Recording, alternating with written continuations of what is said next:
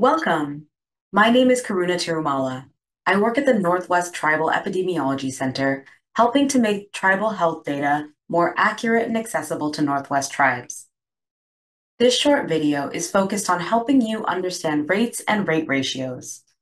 It is part of a series of videos designed to help staff from tribes and native serving organizations gather and use health data.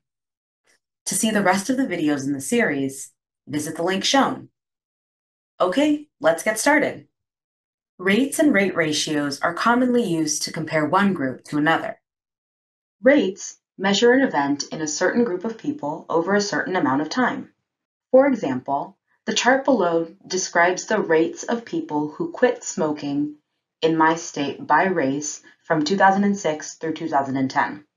Note that NHW is an abbreviation for non-Hispanic white. As you can see, 60% of the people who stopped smoking in my state from 2006 through 2010 were Native. You can also see that 20% of the people who stopped smoking in my state from 2006 through 2010 were white. To get the Native rate, they divided the number of Native people in my state who quit smoking from 2006 through 2010 divided by the total number of people in my state who quit smoking from 2006 through 2010. When they did this, they got 60%. A rate ratio is a tool that is helpful for comparing rates between groups. A rate ratio tells you how much more or less common a particular event that happened in one group is compared to another group over a certain period of time. For example, a rate ratio of 5 means that the event occurred at 5 times the rate in one group over another group over a certain period of time. What if your rate ratio is 1? That means that the likelihood something would happen was equal for both groups over a certain period of time. In the chart below, the final column on the right has an example of a rate ratio. Remember, 60% of the people who stopped smoking in my state from 2006 through 2010 were Native, and 20% of the people who stopped smoking in my state from 2006 through 2010 were white. To get the rate ratio, they divided 60% by 20%, or 0.6 by 0.2, which equals 3. That means that from 2006 through 2010, Native people were 3 times more likely to quit smoking in my state than white people. What if your rate ratio is 1? That means that the risk, or the likelihood that something would happen, was equal for both groups.